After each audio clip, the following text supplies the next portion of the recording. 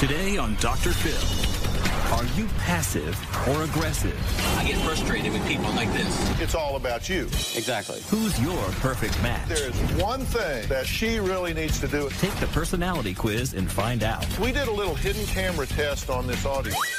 And see how we turn the tables on Dr. Phil. This expert snooped in my office, and we're going to reveal what it said about my personality. This is going to be a changing day in your life. Have a good show, everybody. Here we go. If it matters to you, that's what I want to talk about. Are we ready in the booth? Let's do it. Okay, it's always interesting to know what's going on stage before the show starts. Sometimes Anthony will bring up the party people to get us going, and it's always a certain type of person. I'm going to go out and talk about who it is. Let's see what this says about these folks.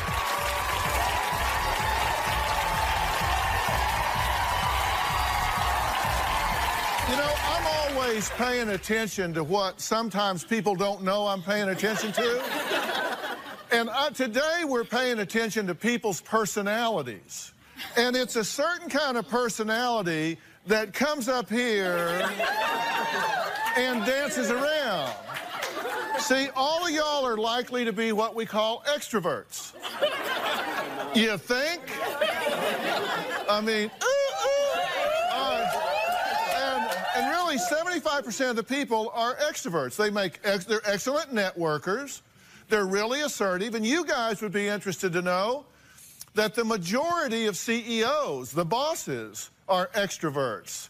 Politicians are extroverts. People that are leading are often extroverts. And you guys probably qualify for that category right now. Okay, go sit down for a minute. Interestingly enough, I've been paying attention to all of you guys, too. Because today, we just opened the doors and said, sit anywhere you want to sit. Now, there's a fair amount of research, actually, about this kind of thing. And I watched, okay, in the middle are often kind of shy people. They just kind of get where they can blend, right? You don't want to be in front. You don't want to be in back. Those of you close to the exit have seen the show before. Get out of here. Really, people are often in a rush. They go in with the mindset, what's the quickest way out of here when this is over? And then the front, you got extroverts. People that want to get up front so they can see everything, maybe get involved. Personality's interesting, don't you think? Everybody has a different personality. I mean, we're all unique in some way. And one of the things that I want to clear up while I'm talking about it is I do not have a personality test on the internet. Not on Facebook, not anywhere. So if you see that, it's a fake. However, today, we are paying attention to your personality. So all of you at home, you can go to drphil.com right now. There's a 10-question personality test there that you can take as we're doing the show. And we're actually going to score it for you right there so you can see how you kind of stack up on stuff. Now, we have an expert on the show today that's an expert on stuff. Because your stuff says a whole lot about you. This expert snooped in my office yesterday with a camera. And we're going to reveal what it said about my personality a little later.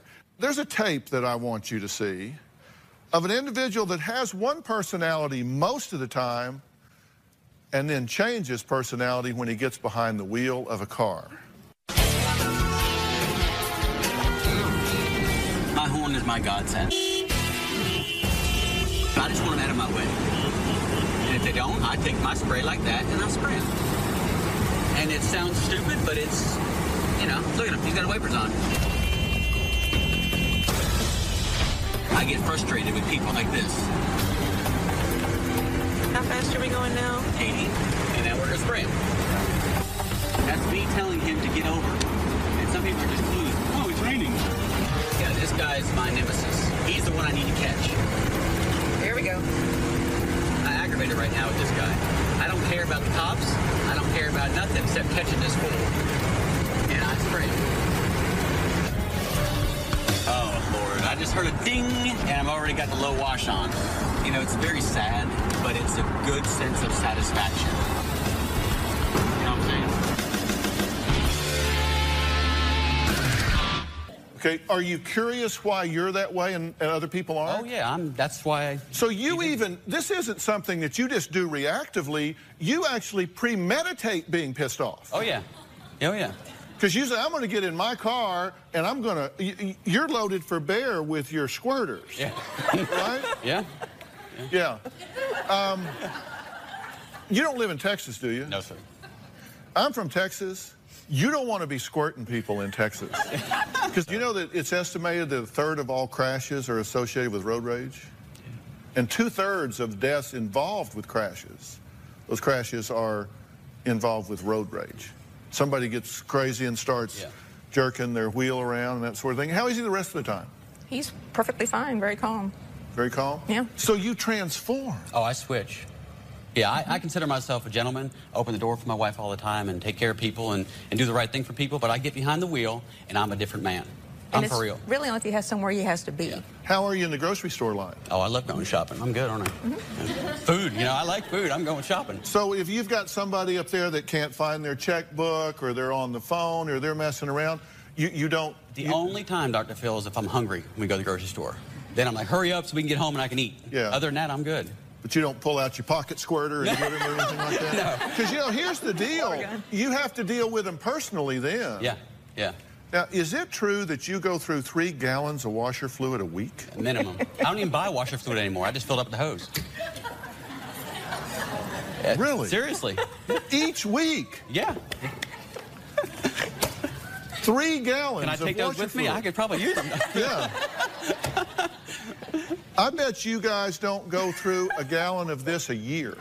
And you go through 3 gallons a week? Easy. So I go through a gallon a day sometimes. Do you ever get upset if you run out? Oh, I'm pissed. I really do get mad. I'm like, damn, I'm out now.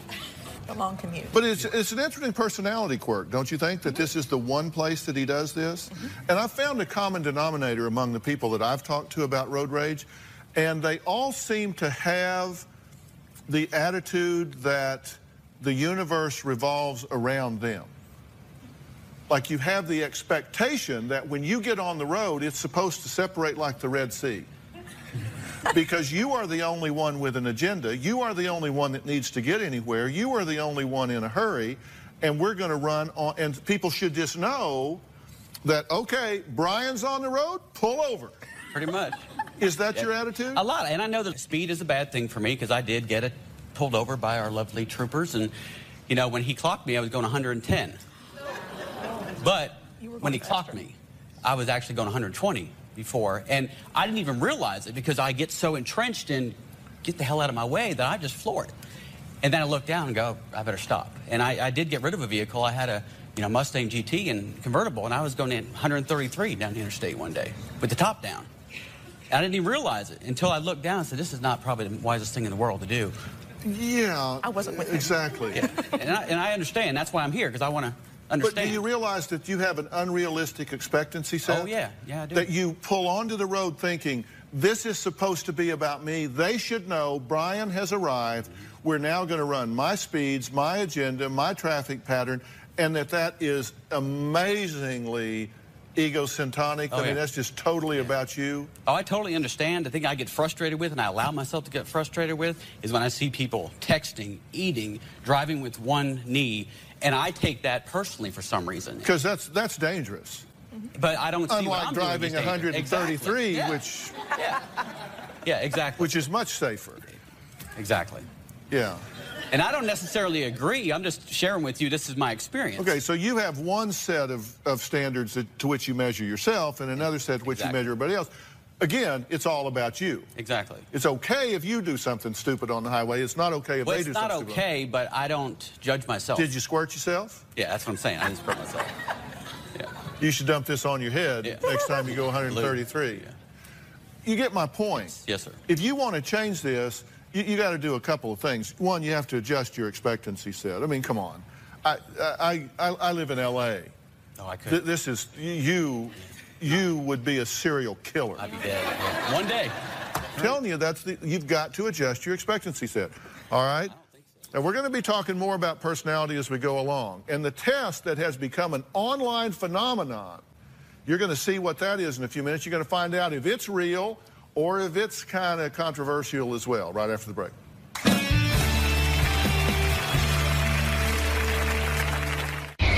Monday on Dr. Phil. When Noah throws a tantrum, I feel like a failure of a mom. What do you do if you have a child that acts like a brat? Whether you have one holy terror or triplets. Get up in that bed! Hush! Why are you yelling all the time? I don't think I yell all the time. We have a lot of tape. They're saying the blessing. Bow your head. You can brat-proof your child. You want to know the number one thing you're doing to sabotage this child's future? That's Monday.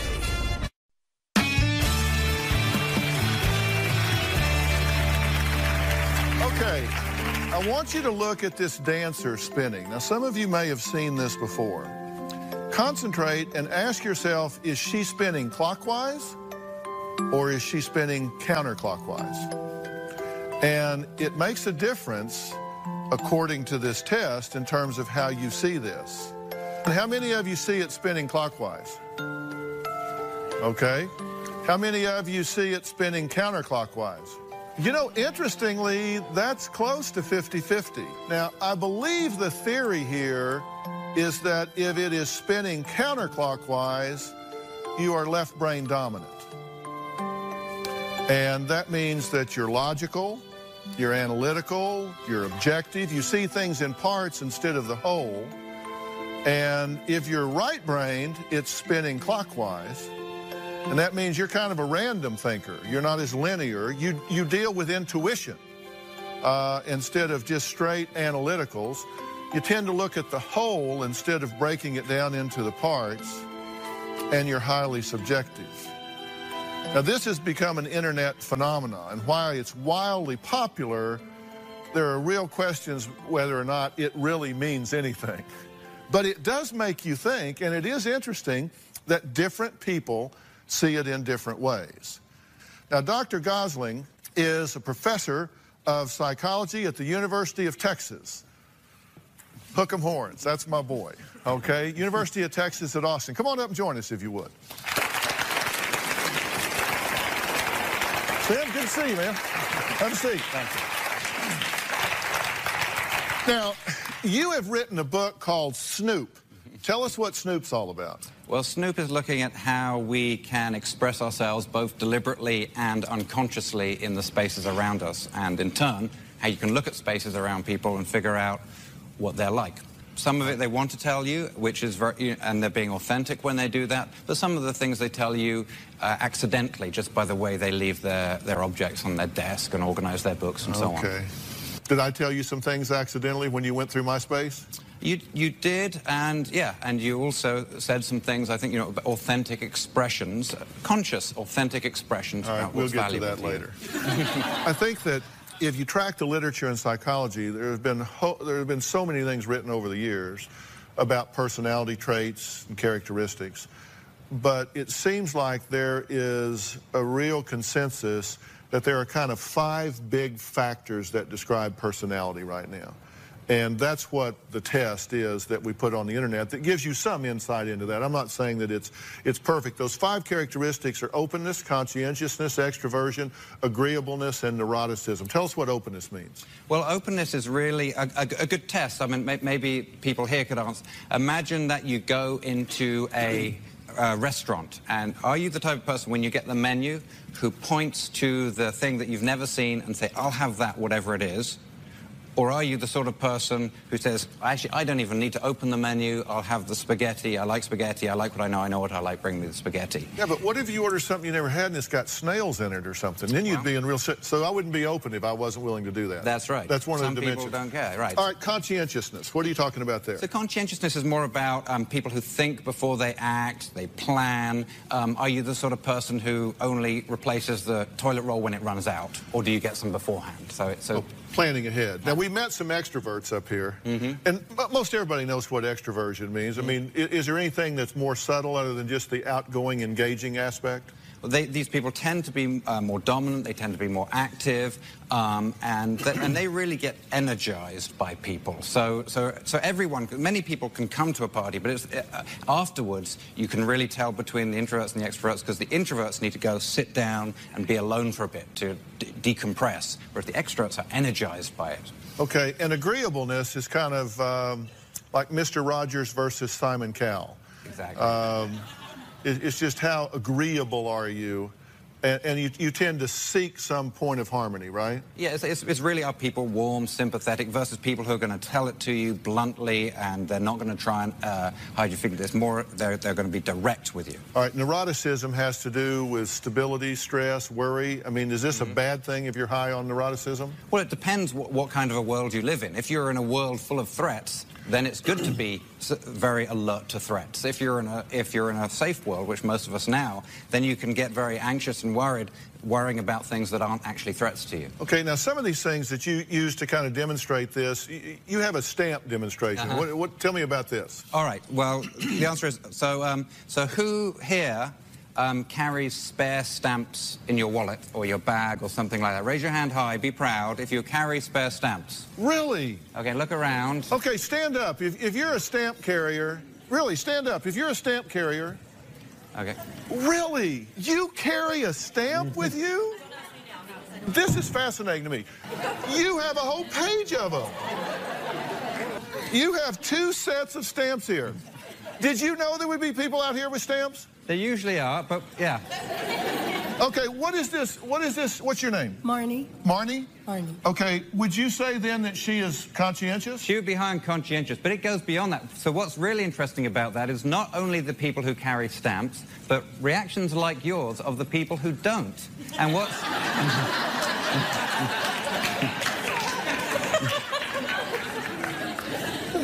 and why it's interesting... Who does he think he's talking to?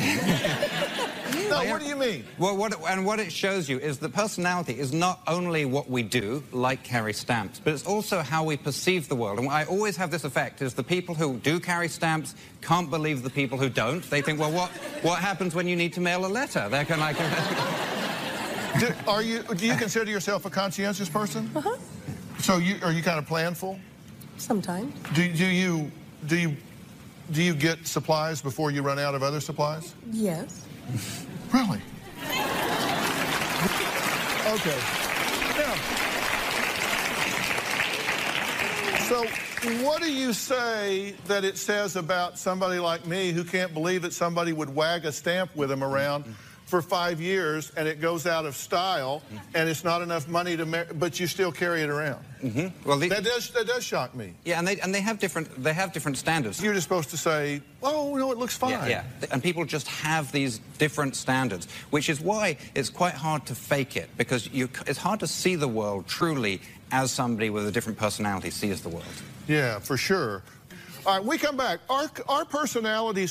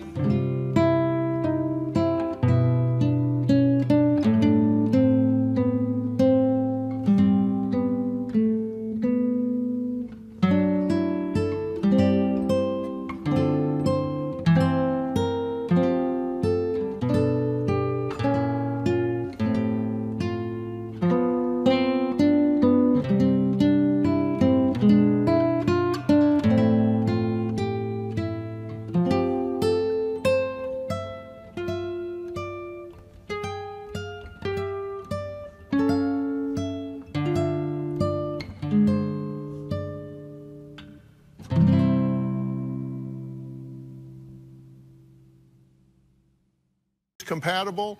I mean, we hear about this a lot. I mean, is there a certain type you mesh with versus Nash with? And we're going to add a body language expert to weigh in on this because, listen, I believe that a very small percentage of our communications are verbal, and a whole lot of it is what we say with our body and our syntax and how we position ourselves. So we're going to talk about all of this. You're going to learn something today. We'll be right back.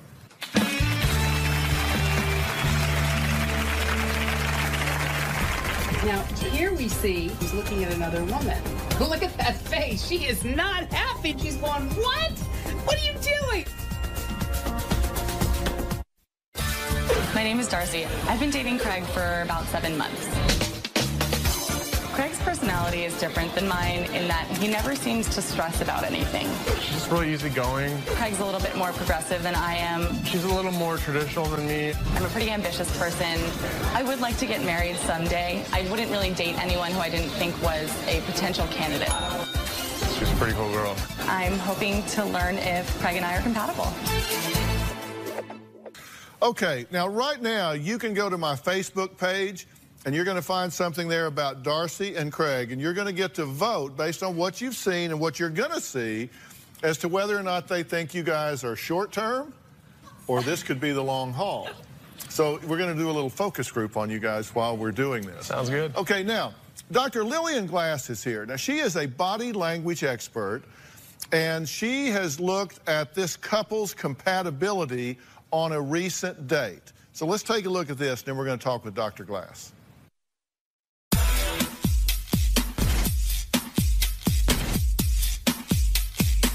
When they're walking in, there's a little bit too much distance between them.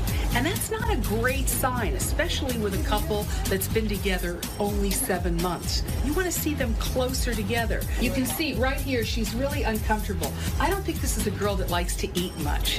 One of the things that is comfortable, their feet are pointed right towards each other. They really are into each other, definitely. And look at her eye contact, and look at his eye contact. They're looking right into each other's eyes. They're really connected. I hate food. Okay, what did I tell you? And you can tell she hates food. An angry hand says a lot. Is the tuna good? Now you see she's closing her mouth. No, I don't really want tuna. But she'll go along with it because she's agreeable. She doesn't speak up. She keeps it in. But her body language, her facial expression says it all. Now, here we see he's looking at another woman. Look at that face. She is not happy. She's going, what? What are you doing? I'm cuter. She's going to be agreeable, but she's not liking this. How's everything taste? It's really good. Look what just happened. This is really good, yeah. She says yes with her mouth, but her body language says no. It's horrible. She bites her lip. And when you bite your lip, that means you don't want to say a lot more. She doesn't like this too much. He's speaking up. He's telling it like she doesn't want to make waves. But that could be a problem in their relationship. Start and stop. I'm like, wait, no. Yeah. I stuttered. I stutter. Okay, now, the fact that she stuttered, it's kind of like she's vulnerable.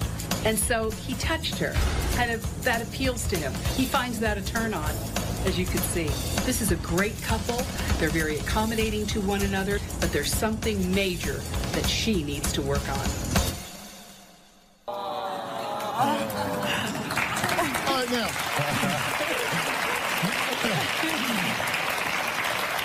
So how'd she do in grading y'all's paper? Pretty good. Did you catch him checking out? I did. Yeah. You got busted. Yeah, I know. I love watch for that. Were you checking her out when No. she came in? She was wearing a green dress. Yeah. You know. Good answer. Thank you. Good answer. You are no dummy. That is a good answer. All right, but you thought he was checking her out. Yeah. And you didn't like it. I guess not. I tried to hide it, but she caught me. Yeah. But here, that's the point. Why'd you try to hide it? Because I'm accommodating. Well, Dr. Glass. Welcome, Dr. Glass, to the show. Dr. Glass has a PhD from the University of Minnesota. You work in communications and communication disorders. You said there is one thing that she really needs to do in this relationship. What is it? Communicate. If something's bothering you, speak up. He's going to love you anyway. So just go for it. You think she is too accommodating? I think she's a little bit too accommodating, and she might blow up after a while. She may be so accommodating, and then one day she may just all let it out. So it's better to say what's going on. You could say it politely like you do and sweetly, but you need to speak up. Why wouldn't you say something to him when you caught him checking that girl out? He says he wasn't, but you thought he was. We all think he was, but he said he wasn't. He was just looking at the green dress, which again is a really good answer, and you need to stick with it. But why would you choose not to say something? I'm not saying that's wrong. I'm just curious. What was your thought process? My thought process is someone just walked in, he looked. My instinct, my reaction that you see is kind of like, like she's looking at another girl. But then I kind of come to my sense of thinking, you know, someone just walked in the door, he looked up. No big deal. Yeah. And that's why I didn't say anything. Yeah. Be interested to see how this one turns out. All right, next, we did a little hidden camera test on this audience. You're going to find out what that was when we come back.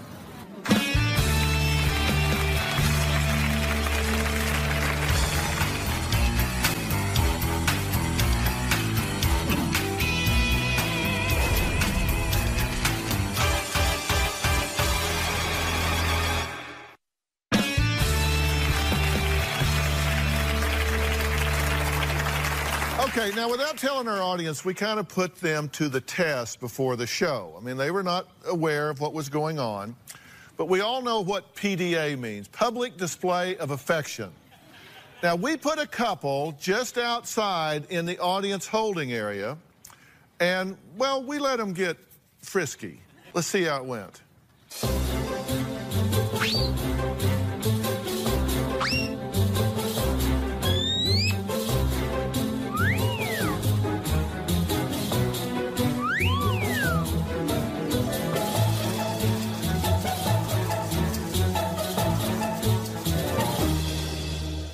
Were you surprised at people's reactions?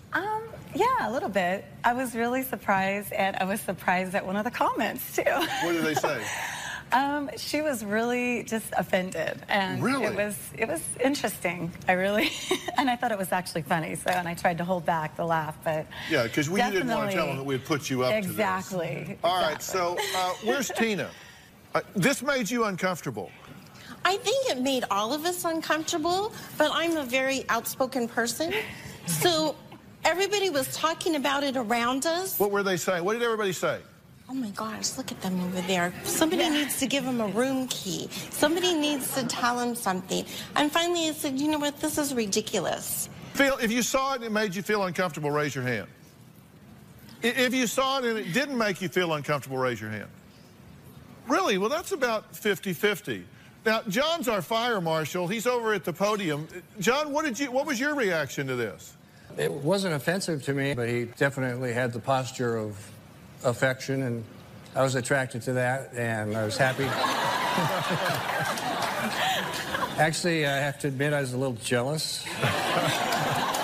But, no, I thought it was nice. Yeah, well, see, so there's another point of view, right? Well, it's okay to kiss and hug, you know, for a little bit, but I mean to constantly grope each other, that was a little too much. Yeah, okay, so, and we asked you to do this, so you were great sports to do it. Do you need a room now? I mean, sure. All right. When we come back, we're going to talk to an extrovert-introvert couple. Now, there's a personality switch that happened after I do. So, is this bait and switch, or what happened? We'll talk about that when we come back.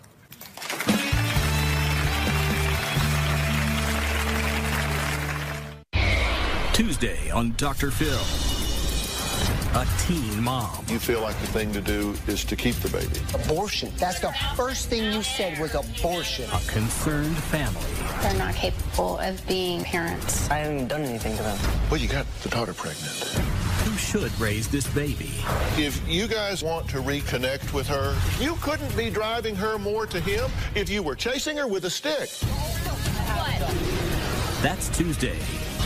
Then on Wednesday, they've dated for over 3 years. I want to see a ring on my finger or said goodbye. He says he's not ready. I've been burned. I do not want it to happen again. Will he commit or quit? You need to make up your mind. You gonna marry this girl? And a wedding shocker. You found out you married somebody that was still married. With an unbelievable twist. Are you still intimate with him? That's Wednesday.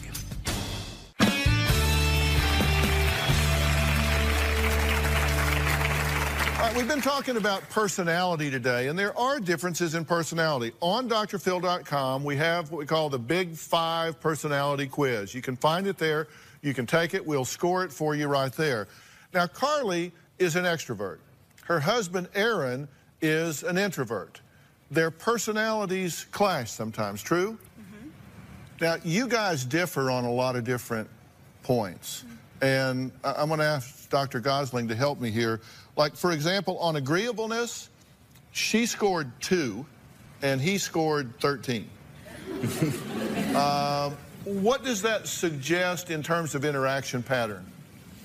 Well, the real difficult pattern is if somebody is actually low on agreeableness and at the same time likely to say things. It's kind of dangerous because you have somebody who's willing to say things directly and will say them, and then the other person who won't communicate backwards. And so it's a sort of it's the sort of classic bad combination which yeah, needs well, to be on addressed. agreeableness you scored 2, and on extroversion you scored 16. And on agreeableness you scored 13, very agreeable, and on extroversion you scored 7. So you don't say a whole lot, you're not as outgoing, but you're highly agreeable. But you're not very agreeable and highly extroverted. So what do you do about this? Did he switch after you married? Oh, yeah. How so? Well, I don't know if it is, but you know when you're dating, you talk a lot because you don't know anything about each other. So you end up talking and sharing about your childhood and just getting to know each other. And we would do more things and see more people, and he would talk and, you know, interact better. And then, you know, then we got married and had children. And I don't know if it's just, if it's stress of everything else that he just doesn't want to think about it. I don't know. Yeah. Did you change after you got married? Were you putting your best foot forward and then you relaxed? Yeah, I got into a comfort zone into where I wanted to, you know, this is where I want to be. You know, this is what I've strived all my life to be. You know, I'm married, have a beautiful wife, you know, nice place, you know, beautiful children we're raising and stuff, and it's just like on autopilot, just sitting there. It's like, okay, we can just, you know, cruise through life now. We're good. I've worked hard to get where I'm at. You know, let's try to maintain that. Yeah, well, you're honest. You know, this is kind of like a garden. You can put a lot of work into creating a garden, and you can plant it, and you can water it, and you can get it going. And then you go, wow, I got a great garden. And you can go back up to the porch and sit down. But if you don't tend it, it's going to fall apart on you, right? It'll just be swallowed back up by the earth. I mean, weeds will take over, it'll dry up, it'll blow away.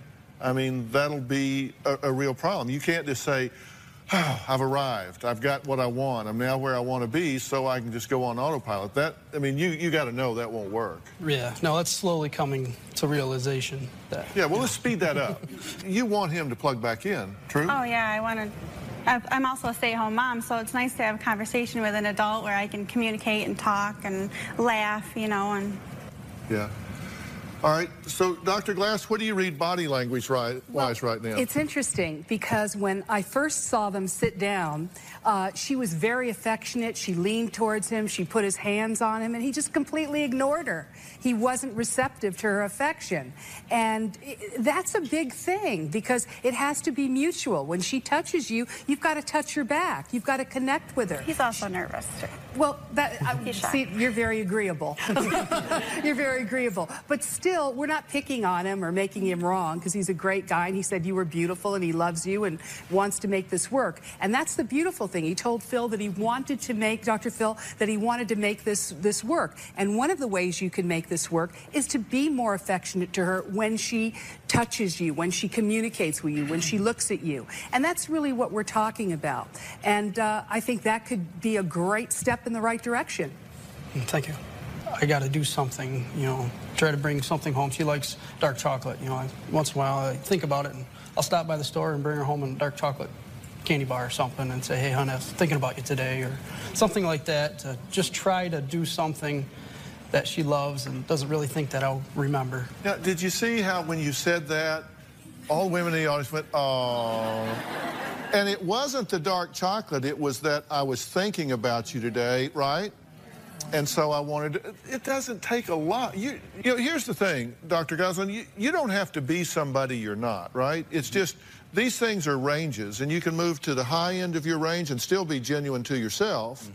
But that means you got to have some flexibility, though, right? Right, there is a strong genetic component to all of these traits, but there's still a lot of room for variance within that. You're never going to have somebody become a complete extrovert who's an introvert, but there's room to change one's actions, if not your personality.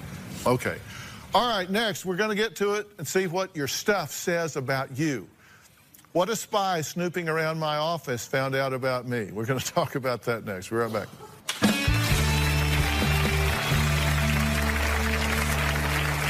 All right, so now we're going into the inner sanctum.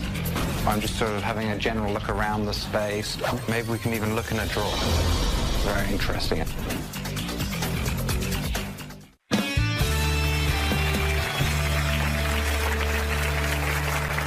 Sam Gosselin is the professor of psychology at UT Austin, and he snooped around our staff offices last night to see what he could conclude about some of the people that work here. Take a look. So we're going into this office to have a look around. Okay, hi. Wow, quite a lot going on here. Extroverts love people, so we see lots of faces of people. What I like to do when I look at photos is to see which way they're facing. They could be for the benefit of you, but they could also be for the benefit of others.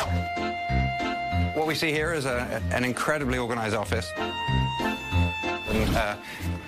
you may think that this doesn't seem organized, but that is one of the way people who are very, very organized maintain their levels of organization, just because they have a higher standard for organization. Got spare? Do you have a spare roll of this somewhere? Well, let's see. Yes, you do. How did you know that?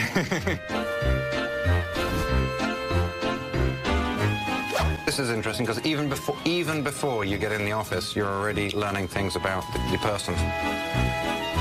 This is classic identity claims. This is making statements to others. You are entering a positivity zone. And indeed, that's consistent with what happens when you come in. This is an inviting, comfortable, calming place. It's also very, very inviting.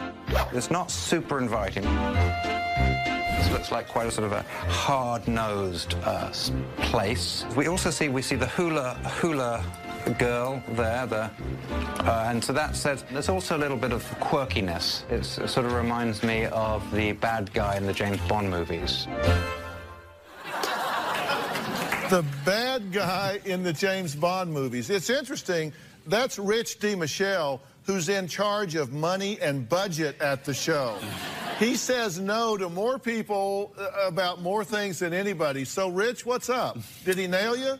I think he did, yes. It's, it made me very nervous. I wasn't quite sure why he was in my office, snooping around. What did you see that said hard-nosed? Well, there wasn't really any sort of thing that made you comfortable there. There wasn't much in the way of softness or of a lot of people, personal reminders. There was a baseball bat in one of the lying around. Whatever's necessary. So nothing said come and stay, right? No, yeah. It just basically said get out. Okay, well, Dr. Gosling checked out my office as well.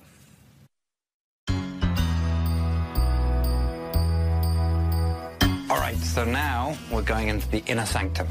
At this point, I'm just sort of having a general look around the space. This is a very, very male office in the sense that there is a lot of evidence for accomplishment, the Distinguished Alumnus Award, presidential citation, something the occupant is proud of. We see sentimental things which may have great value, like a tennis racket and croquet set. So there's a lot of interest in athletic memorabilia. So it's not just playing them, it's an interest in sport itself. We're seeing the symbols for thoughtfulness with the chess set. Very interesting. So let's see what Dr. Phil has on the desk. There is some tea, or I'm not sure, maybe it's Dr. Pepper. It's Coke. You see there's these little dog blankets, and it's like a whole set of dog toys very meticulously placed in the dog toy basket. That there is even a dog toy basket is pretty impressive. So somebody with order, but somebody who also appreciates the companionship of a dog. So there's scholarly connections too, in terms of both the sorts of the books that are here, Jane Austen, the Iliad. Maybe we can even look in a drawer. This drawer goes on forever. It's the one area where it's sort of slightly less formal and it's less traditional, suggests a slight discrepancy and nothing to get worried about. Although this is a very big room, it's also a place where somebody could sort of sit and enjoy their solitude. What we see here is somebody who express introversion, but at the same time can engage very meaningfully with people, especially in a professional context. Uh-huh. Even Robin wasn't safe. She got a little snoop, too. Let's take a look at that. And now we're coming into Robin's dressing room. Very, very different from Dr. Phil's space. Colourful and brighter and decorated in a very feminine way. The fact that things are laid out around here, it's somebody who's sort of spontaneous. This person really does have photos of family. So these are classic emotional regulators here. This person sits at the desk and is surrounded by people she loves and who love her. Things are generally organized, but there's a few shoes scattered around. Again, this is somebody who's sort of relaxed. Look, you even see a photocopied poster put up there. So somebody who's not going to be constrained by formal rules of what you can do and can't do. It's somebody who's just doing what they feel comes to them naturally. So how'd he do? Perfect. Perfect. That's exactly who I am. I love to be surrounded by the people I love, by having all the photos in there, and I make a complete mess when I get dressed. Yeah, because you're right, no rules. I mean, she just does what she wants to do. I mean, right? It's true, though. It's true. I mean, because I noticed in there she had there's a painting on the wall, and she had taped something onto the painting. Right, exactly. Who does that? Who tapes something onto a painting? She does. A rule breaker, spontaneous rule breaker. Yeah, spontaneous rule breaker. All right, so this is kind of silly, but we did something else. What's your dog personality? Have you ever thought about that? Go to my Facebook page and you can find out right now. When we come back, I'm going to tell you which dog personality I have. We'll be right back.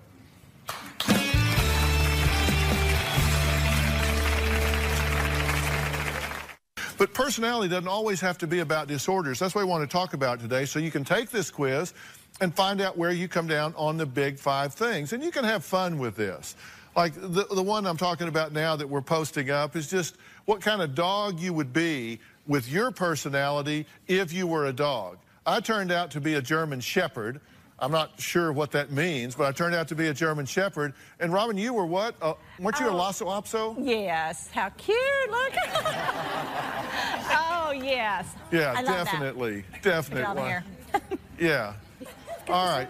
Now, more fun personality quizzes are on drphil.com. And as I say, this doesn't have to always be serious. You can have fun, so check them out. I really want to thank Professor Sam Gosling. He is author of Snoop. And you can find that book in your bookstores, on Amazon.com. And it will tell you an awful lot about the people around you, the people you work with, and yourself, perhaps. So I really recommend it. I've read it. It is good. Dr. Lillian Glass, thank you so much for being here and telling us what to pay attention to. We say a lot other with our words, true? Sure do. Sure do. Yeah. All right. All of my guests, thanks so much. We have a great time here in the studio audience. If you're going to be in the Los Angeles area, we would love to have you. The tickets are free. Go to drphil.com. You can click on Be in the Audience. Thanks so much for being here. So long.